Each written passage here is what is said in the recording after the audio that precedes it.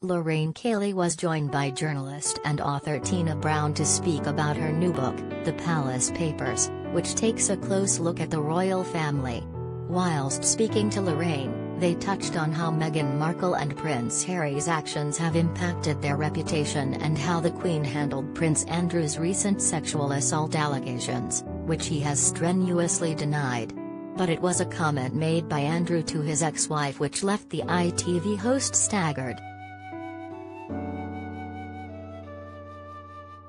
Lorraine remarked, "The worst scandal of all, of course, and I know he has denied everything but Prince Andrew. And in your book, there is a shocking, I mean you think you can't be shocked at Prince Andrew anymore but his attitude to his ex-wife, there is a story that you tell in the book, it is terrible." Yeah, that was a shocking thing. An executive from a media company went to visit the Duchess of York about a TV show, Tina explained. They were talking, and Andrew came in, and he said, "What are you talking to this fat cow about?" Lorraine looked away in horror as she struggled to find the words to respond. "I can't believe it, that's his attempt at humor," she eventually replied. Tina added, "Well yes, unfortunately, Andrew is just there is a boorishness in him. There always was, and it was tolerated until it tipped over into this appalling situation with Jeffrey Epstein. And of course, the question mark over the underage Virginia Giuffre, the fact is that it has created the most awful blemish on the family and has been very painful." Touching on Andrew escorting his mother to Prince Philip's memorial service, Lorraine continued, "She clearly supports him.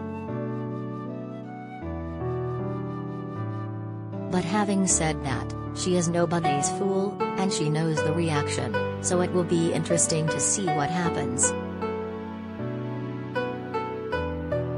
Despite Prince Andrew and the Duchess of York's divorce in 1996, she still lives with him at Royal Lodge, his 7-bedroom mansion near Windsor Castle.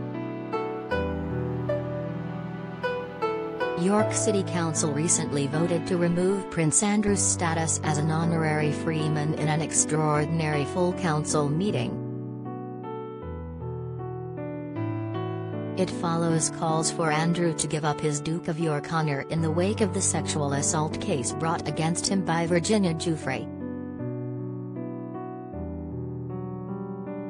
The case was settled out of court in February, with the prince paying an undisclosed settlement. Prince Andrew has vehemently denied the accusations. Elsewhere in the interview, the pair touched on the impact Meghan Markle and Prince Harry had on the royal family. Tina explained, "I mean, the 90s was a tough time for the Queen and Philip, and with the whole Diana and the divorces, it was a nightmare for them. But the Queen was younger, and there was always her at the center, the keep calm and carry on, and she had Philip, and they were a unit.